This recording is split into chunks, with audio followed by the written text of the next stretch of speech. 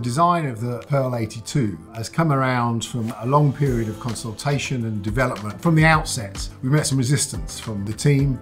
And Iain is always challenging us, all the time, every boat we do. Well, what if we could do that? What if we could do this? That's what you need when you're trying to create something new.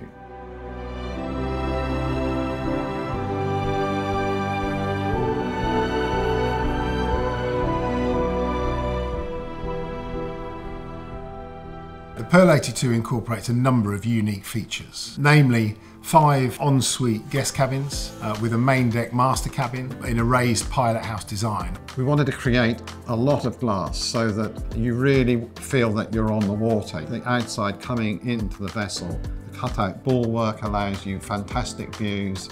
And then with the balconies in the cockpit, when that's all folded down, you just have uninterrupted views. So it's all about connection with the water, and the glazing and the amount of windows connects you on all 3 decks, really.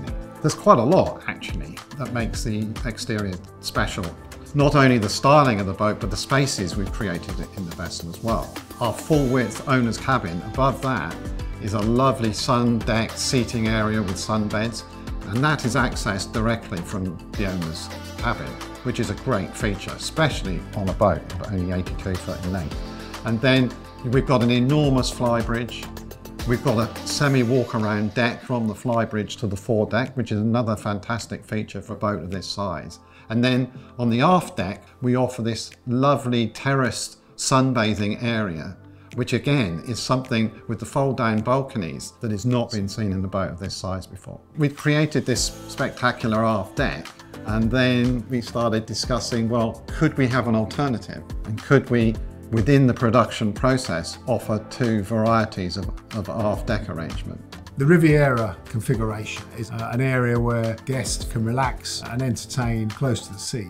A seamless connection from the aft deck onto the bathing platform and onto the sea. The veranda aft deck layout offers customers the choice of a conventional style dining table on the aft cockpit, but fore and aft seating. In addition, we have a garage with clever utilisation of the space that accommodates not only a PWC, but a tender, sea bobs and other water toys.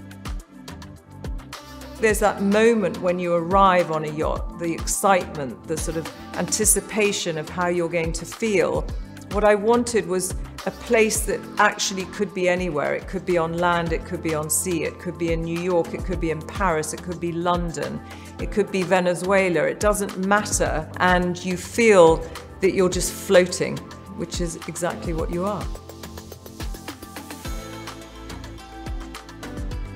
The saloon on the Pearl 82 is an incredible space. Floor to ceiling, full height glass windows maximise on the feeling of space and give incredible light. A spectacular lounge area, dining for 10 persons and a focal point of the bar with a galley to port and access to the master cabin to starboard. Crew access around the boat is a consideration on all of our yachts, and we always take into account the flow of the guests and the crew around the yacht. So engine room access, galley access, foredeck access, all on the port side of the yacht, allowing guests and crew privacy when on board. The master suite is accessed on the starboard side of the main deck, a spectacular entrance with panoramic views, a feature that was so popular on the Pearl 95 we had to incorporate it into the Pearl 82, with the added benefit of having direct access to a 4-peak terrace. A king-size bed, numerous seating and storage areas, plus a luxury bathroom as you'd expect on an 82-foot Pearl. The bathrooms have got wonderful slates and marbles. We've used beautiful leathers. All of the detailing on the joinery is absolutely intricate and detailed. But the feel of when you're actually on the yacht is quite open plan with these wonderful sort of larger windows so that you feel that you're really out at sea rather than being enclosed inside of a yacht. Below decks is a further 4 ensuite guest cabins, 2 twins and 2 doubles, all as beautifully appointed as the master cabin on the main deck and all insulated from the engine room by the crew cabin.